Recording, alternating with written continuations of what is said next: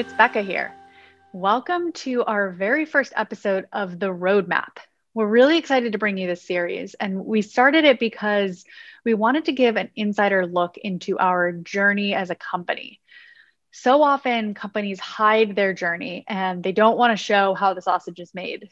They just want to present the final, polished product to the world.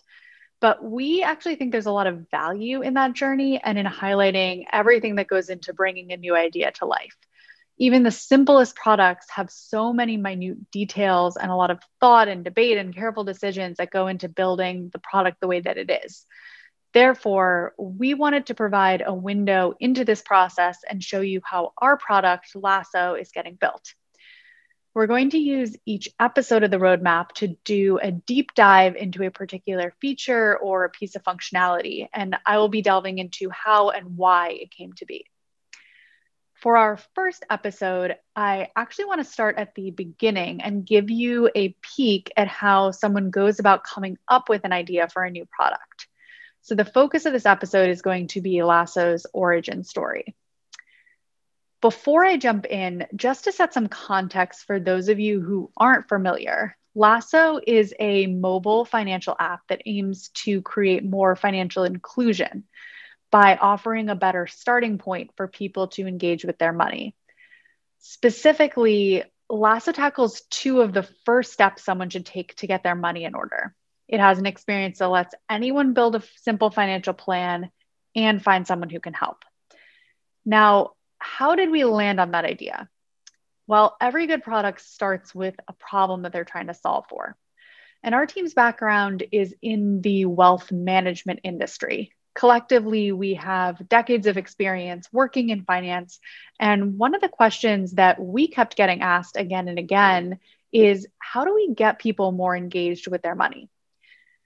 Now, this question is really important because the finance industry's goal is to provide products or services that help people solve their money problems. But if people are not engaged with their money, then they may not even know what problems they have to solve and won't be able to find any of those great or innovative solutions. There's, of course, a lot of effort put towards solving this problem, and a lot of times the solution is focused on education. The thinking goes that if we can increase people's financial literacy, they will understand more about their finances and the problems they are facing, and then ultimately be able to find the solutions to fix those problems.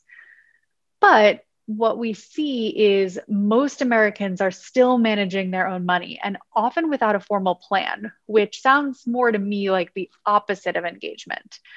So instead of focusing on asking people to learn more about finance, we wanted to flip the script. How can people in the industry scale down knowledge to make finance more accessible to the everyday person? This would mean stripping out a lot of the complexity and the jargon and creating tools that anyone can pick up and intuitively use to have insights about their money. And that is exactly the experience we wanted to build here at Lasso. But there are so many aspects to people's financial lives. So the question was, where do we begin? Well, we thought the no-brainer answer was at the beginning. There are huge hurdles that people face to even taking the first step to improve their finances. So we felt like that was going to be the right place to start. Building a plan and finding someone who can help you with that plan are steps 1 and 2. Yet, if you've ever tried to do either of those activities, you may have experienced some of the hurdles with getting started. Financial planning can be a daunting process. It usually involves pulling together a ton of data about your financial life, data about your current life circumstances, and data about what could happen to you in the future, like how many kids or grandkids you're going to have and where you're going to retire. If you do manage to pull all that together, then the result is often pages and pages of charts and stats and probabilities and projections that can also be really confusing. Then trying to find someone who can help you with this is also a pretty daunting undertaking. It's not hard to figure out who to go to. Financial advisors are clearly people who have dedicated their whole careers to specializing in exactly this. But the process of actually finding a financial advisor to work with falls almost entirely on consumers. And sifting through Google results is a really hard way to figure out who might be a good match. So, to go back to the original problem of how to get people engaged with their money, we felt like the answer was in lowering the barriers to entry and taking the burden off of consumers to do so. We wanted to help people take the first steps of building a financial plan and finding someone who can give them advice on that plan and actually implement it. And that is where Lasso fits in. It is a mobile platform for consumers and advisors that meets people where they are and offers quick interactive experiences. We've simplified and gamified the financial planning process so that anyone can do it. And we've created a community that brings consumers and financial advisors together and makes it really easy for them to connect and for people to get the advice that they need.